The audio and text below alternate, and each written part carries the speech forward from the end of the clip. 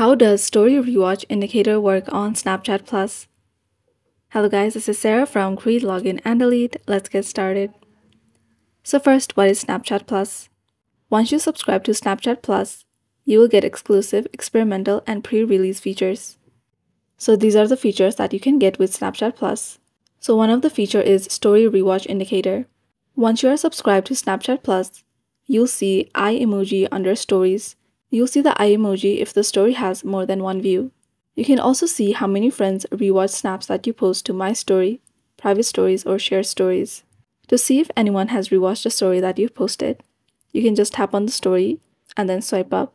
To turn the rewatch indicator on or off, go to your profile, tap on Snapchat Plus membership card, and then turn on Story Rewatch Count on or off depending on your preference.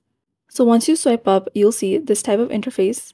The number next to the eye emoji counts how many friends have rewatched your story, not the total number of times it has been rewatched. The rewatch indicator does not show which friend rewatched your story.